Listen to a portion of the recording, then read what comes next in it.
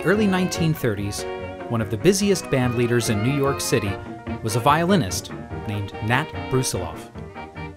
A jovial, stoutish man in his mid-20s, Nat had worked his way up through the ranks of bands led by Meyer Davis, Irving Mills, Paul Ash, and Fred Rich to become one of the preeminent radio conductors, leading orchestras that broadcast daily over the coast-to-coast networks of both NBC and CBS. For a few brief years, Nat enjoyed fame and fortune. In addition to his radio work, he appeared in films, toured the country with Kate Smith, and generally lived large. But the effects of the Great Depression, coupled with his own mischievous streak, led to a swift decline and tragically early demise. Nat was born in 1904 and raised in Baltimore. By the time he was 4 years old, it was evident that he was a child prodigy, and he entered the Peabody Conservatory at the age of 6. And it is said by his mid-teens that he could sit first chair in any symphony orchestra in the country. He played in and around D.C. as a youth, and then in the late 1920s, he made his way to New York, and he was immediately immersed in that bustling jazz and popular music scene. The Dorsey Brothers, Miff Mall, Joe Venuti, Eddie Lang, Ukulele Ike, Tony Parenti. Nat played with all of them.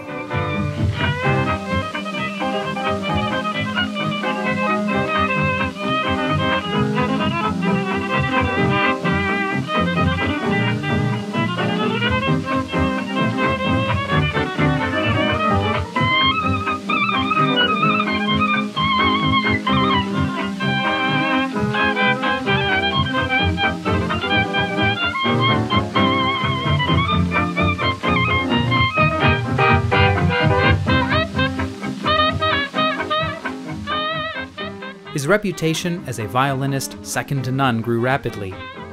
Vitaphone wanted him for talking pictures, Vega wanted him to promote their new electric violin, Broadway shows wanted him for their pit orchestras, and radio beckoned with so much work that he needed a police escort to get from one studio to another on time.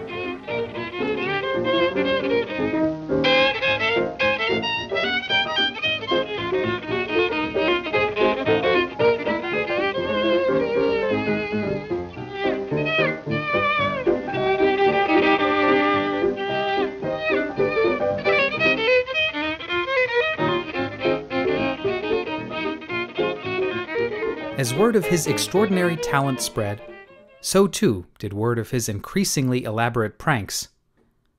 While broadcasting, if Nat sensed the presence of a studio tour group, he would drop his trousers and conduct in his BVDs.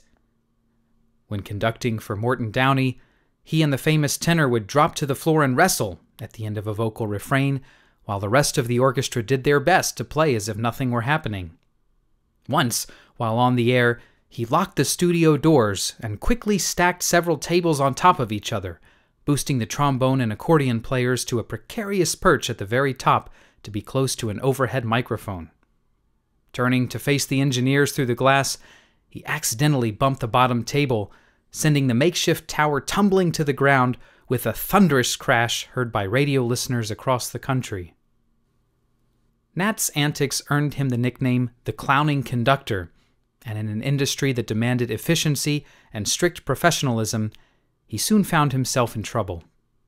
Sponsors dropped him, and the networks terminated his contracts. Nearly 3 years of steady work as music director for Kate Smith came to an abrupt end. By the end of 1934, following months of unemployment, Nat was bankrupt. In the years that followed, he struggled to support his wife and 2 children by taking occasional conducting and performing work in radio and theater orchestras, but he never regained the success that had made him a household name in the early 1930s. Years of hard living took their toll, and following several heart attacks, Nat Brusiloff died in 1951 at the age of 47. Near the end of his life, my father finally realized that his extravagant personality meant leaving his family with no assets, only debts. Hoping to provide them with income from royalties, he wrote an original composition titled cold turkey. But my dad is not playing the violin on the commercial recording. To be economically successful, a big name was critical, and the name Brusiloff was not big anymore. Consequently, Florian Zabach did the commercial recording. Ladies and gentlemen, thank you, Carol. Here's Carol's father, Mr. Brusiloff, to play not the Hot Canary, but a tune he wrote called The Cold Turkey.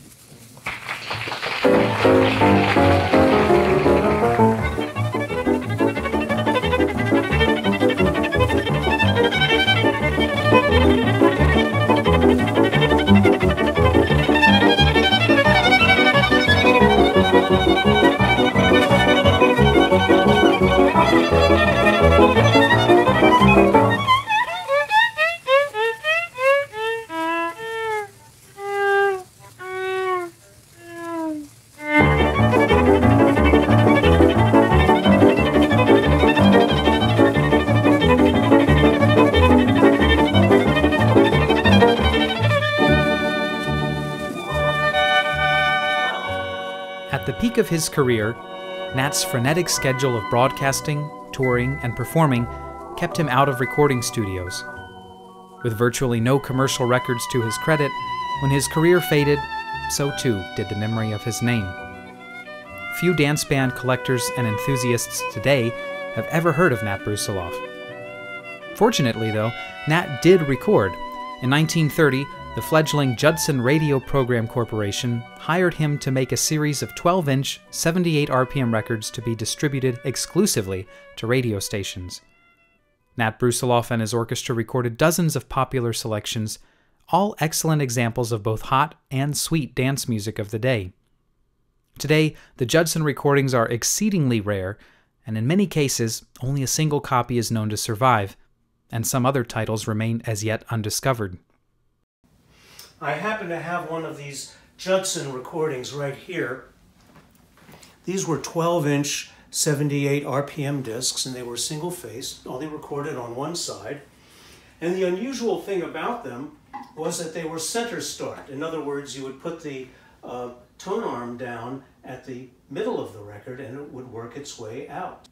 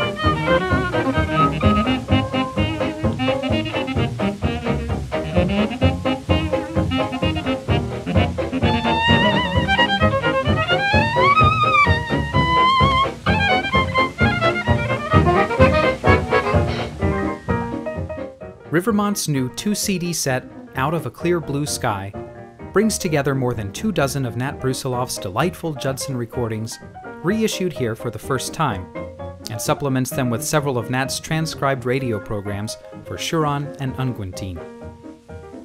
The set also includes a complete 15-minute live CBS broadcast from 1932 with vocalist Welcome Lewis and a half-dozen high-fidelity recordings Nat conducted for wide-range transcriptions in 1934. All recordings, more than 2.5 hours of music, have been expertly transferred and restored by renowned engineer Doug Benson for superb sound quality. The deluxe 48-page booklet features an in-depth look at Nat's life and career, written by two-time Grammy nominee David Sager, with dozens of rare photographs and a detailed discography for collectors. I am a very proud and fortunate woman to have had such a warm, loving, and brilliantly talented man for my father. But unfortunately, he was also unwittingly self-destructive, hell-bent on making people laugh.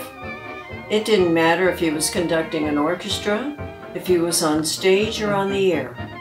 If he thought he could trigger your laughter, he might decide to drop his pants.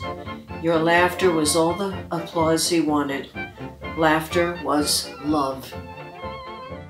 Nat Brusiloff and his orchestra, Out of a Clear Blue Sky, provides a fascinating, intimate glimpse into the life and career of a popular radio band leader of the early 1930s. This treasure trove of bright, cheery music is as entertaining and engaging now as it was then.